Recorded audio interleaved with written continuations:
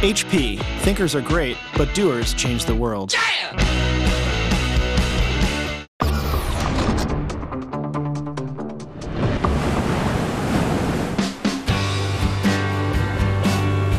An island nation surrounded by 4 seas, Great Britain has at least one major natural resource: water.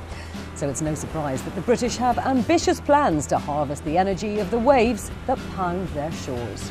That means a good wave climate and strong tides, both of which are tremendous opportunities to generate electricity. Stephen Wyatt supervises wave and tidal technologies for the Carbon Trust, a company set up by the British government to develop renewable energy. We can get around 20% of the UK's electricity from wave and tidal, so it's a tremendous opportunity for us here in the UK, and we're just beginning to understand how we can capitalise on that. Checkmate makes a variety of products, from heavy-duty cargo slings to safety harnesses for construction crews. When Checkmate was approached by 2 inventors with a radical idea for harnessing wave energy in 2007, CEO Paul Austin got on board. We looked at it. The more we looked at it, the more we liked it, and decided this would be worth the effort, but knowing it would be a very expensive project indeed to get off the ground. Or into the water. The Anaconda is a giant sea snake made of rubber tubing. It's tethered to a mooring in the ocean with a turbine connected as its head. Each wave, as it passes, excites a bulge inside the tube. The bulge causes the tube to expand very slightly, hence we call it Anaconda, a snake swallowing something. Austin says the Anaconda does what many had previously considered impossible. It uses flexible materials to generate renewable energy, just as veins carry blood to the heart. You only have to put your fingers on your pulse to realise the same principles are involved in delivering power through a rubber tube. Essentially, the ocean waves force seawater through the rubber tube at increased pressure, creating a bulge wave. When the bulge wave gets to the end of the tube, the compressed water drives the turbines, which generate electricity. For the last 3 years, Checkmate has been running tests on scaled models of their Anaconda, gradually increasing their size. We've proved that the technology works, that we can actually capture energy from the waves and make it available then to convert into electrical power. What we need to do is get it in the water, get a generator on there, a turbine on there, and actually have it generating power in the water. And that we hope to do by early next year. But getting it working in the British seas will not be easy. We're trying to engineer for some of the most hostile environments and conditions on the planet, to both design and build a technology that can survive those harsh environments and those waves that come with all the storms. Still, the Anaconda may have some significant advantages over other wave energy devices in development.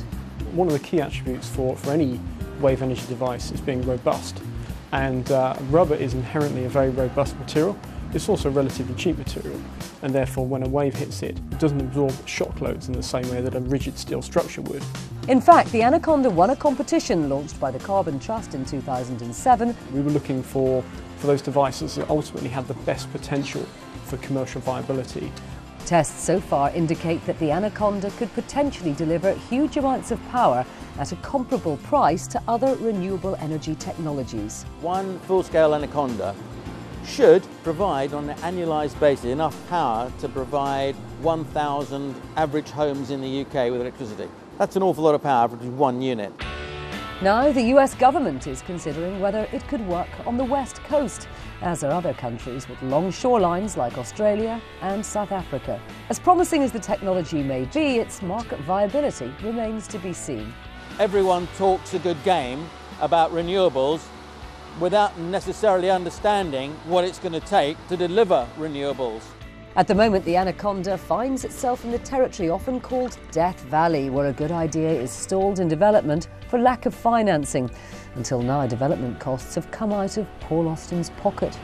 What we now need is the funds to take it from that technology all the way through to the commercial manufacturing of the marketplace. The company estimates it will cost around $25 million to complete the trials for a full-sized Anaconda. Ideally, Austin imagines up to 100 of these giant sea snakes in the water, controlled from the shore via simple wireless technology. By using simple Bluetooth technology, the same as you would have on your phone or your computer, that you can set a shore station up with a computer program which will get constant feedback, literally millisecond feedback, from exactly what is happening within the Anaconda unit. And unlike wind turbines, the Anaconda is almost invisible and doesn't require any supporting structure. A lot of people aren't very keen on seeing wind turbines everywhere. So the fact is you can't see Anaconda from the shore. One massive advantage. Also, you don't need a big concrete plinth. You don't need all the foundations. You don't interfere with the seabed. Alston believes that eventually outside investors will get as excited as he is about the possibilities of this strange-looking device. Our game plan is to be the leader in a brand new technology that nobody's ever thought about before, of using flexible engineering in harnessing the power of the ocean waves today. There may well be other ideas that come along, but at the moment, this idea to me looks as if it's the world beater. Coming up next, generating electricity from passing traffic.